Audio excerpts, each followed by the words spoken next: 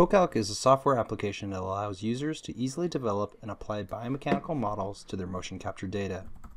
As ProCalc is wizard and graphics based, it means that users do not need to learn a scripting language to create their models.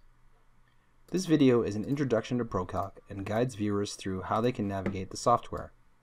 All subsequent videos in this playlist will attempt to tackle specific biomechanical modeling questions or examples. To supplement this video, please ensure that you have downloaded the Vicon ProCalc product guide found at docs.vicon.com. This video will cover a few topics. I will first present the layout of ProCalc.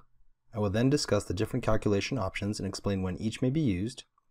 Lastly, we'll look at the options for running the model and how we can view our model outputs within our trial or session folder. When you first open ProCalc, you will see three main windows. The left window contains the controls for ProCalc. It allows you to choose what to process and how to process it. The top right window is the 3D workspace and allows you to visualize your markers and the current calculation. Lastly, the bottom right window is the output log, which displays the output of the selected calculation at the current frame where applicable. Looking back at the left window, you will see 5 tabs across the top. While you should be familiar with the data management from Nexus, the additional 4 tabs allow you to formulate your model. In order to access these tabs, though, you must have a C3D open. The first tab is for input parameters. An input parameter is typically any constant value. A couple examples of an input parameter would be a subject measurement or a known constant such as the value of pi. These input parameters can then be used in future calculations. The second tab is for variables. In ProCalc, variables refer to any time series data for which there are values calculated for each frame over a specified range. An example could be the left knee angles from foot strike to foot off. The third tab is for events. While this tab can help you to find and mark standard gait events such as foot strikes and foot offs, additional keyframes can be marked using more specialized criteria. These events can then be used for extracting data from other tabs. The last tab is for parameters. In ProCalc, parameters are discrete variable data that are calculated based upon identified events. An example could be maximum hip flexion during swing or foot velocity at ball contact.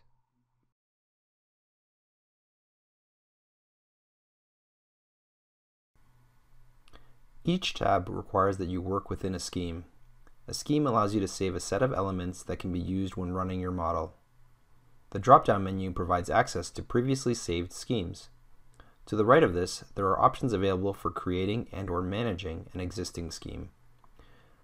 The plus icon allows you to create a new scheme.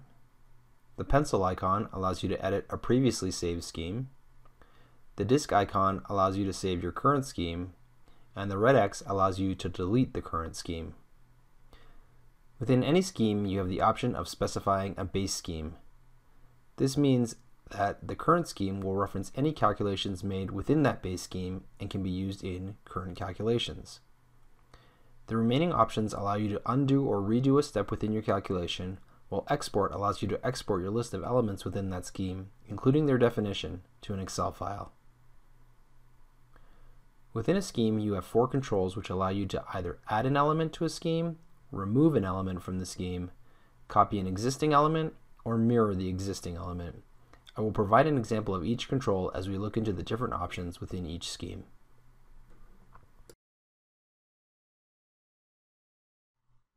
Starting in the Input Parameters tab, I will go ahead and create a new scheme using the plus icon. I will type in example and then go ahead and add a new element. I will give this element a name, body mass, and it is actually a constant parameter that I'm fortunate enough to have in my subject's model parameter file or MP file. So I changed the type from constant parameter to subject parameter. Under the subject measurements, I make sure to choose body mass and then I will click use. You can see that the value and the units were automatically populated. A description of the types of parameters found in this tab can be found on page 11 of the ProCalc product guide. Please pause the video now if you would like to review these input parameters in this video. One last option I have, and this applies to all elements within a scheme, is I can choose to annotate this element. So I can go ahead and type, this is my subject's body mass. And now when I hover my mouse over that element, it will go ahead and show me that annotation.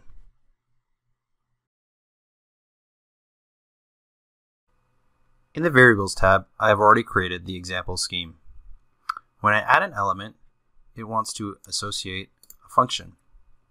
All functions are grouped into categories, and a list of functions and their definitions are available starting on page 15 of the ProCalc product guide.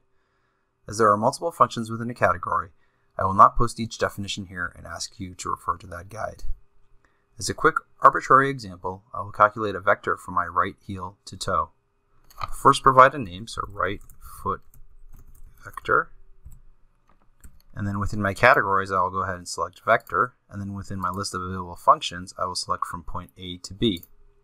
I can either use the drop-down menus beside each variable, or I can click directly on the marker within the workspace.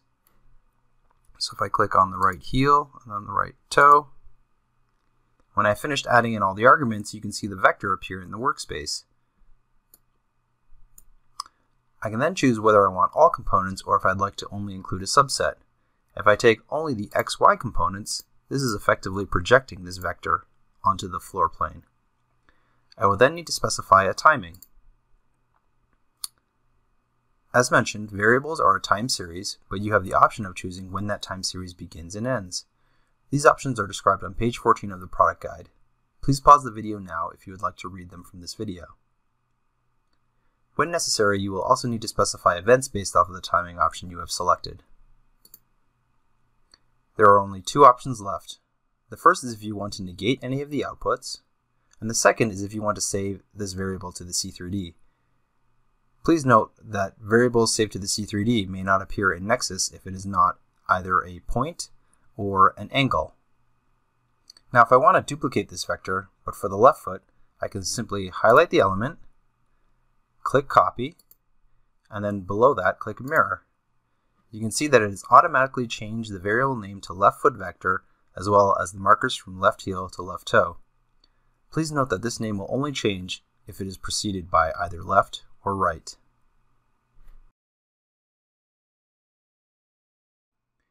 The next tab is for events. Again, I've gone ahead and created my example scheme, and when I go ahead and add an element, you can see that I've got the 9 standard Nexus events available, but you can also choose a custom event. So I will choose a right custom event. I will give it a name, special, and then you will need to designate how you want this event triggered. So I will actually look at the right heel marker, so that'll be a point. I will select right heel, and I will only want to look in the vertical direction, so the Z. And I'll choose an arbitrary value for the threshold, let's say 50. So I want to know when that heel marker goes below 50, so down.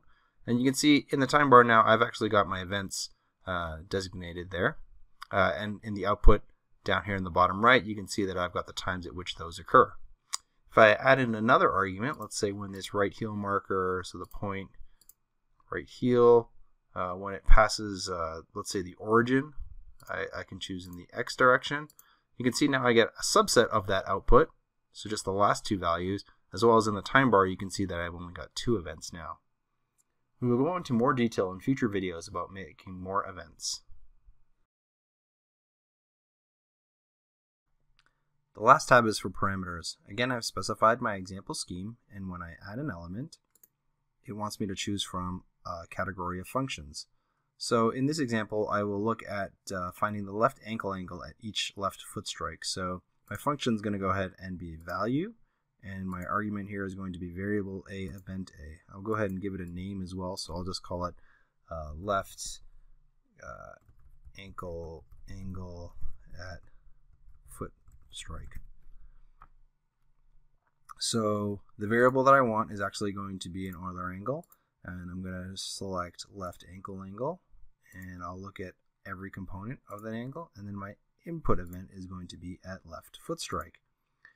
You can see that down in the output I've got both of the instances when a foot strike occurred, and as with other schemes, we will look into more complicated parameter schemes in future videos.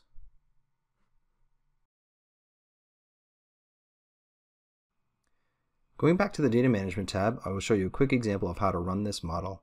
So I'll make sure that my example schemes are input in for each of the categories. I then will right-click on the trial that I want to process and select Mark. Down below I have the option of exporting the parameters, and I'm fine with putting it to the desktop and saving it with a file name of test, and also selecting the format, whether I want that to be an Excel sheet, a CSV, or tab delimited. I can then also choose whether or not I want to export the parameters as individual cycles, or if I just want an average and standard deviation. So I will choose to export it as individual cycles, and then I will click Process Mark Trials when I've got the correct settings. You can see in the bottom right in the log that it is going through each of the schemes. It's calculating the events, the parameters, and then writing that parameter to the Excel sheet. Now if I go ahead and reopen the trial in Nexus, you can see that I've actually got a new analysis output that's called left ankle angle at foot strike. And if I look at my desktop at the Excel sheet, you will see that I've got each of my parameter outputs for each cycle. Thank you for watching this video. As always, if you have any questions about your hardware or software, please do not hesitate to contact us at support@vicon.com. Please also feel free to check out the links below for additional documentation and videos.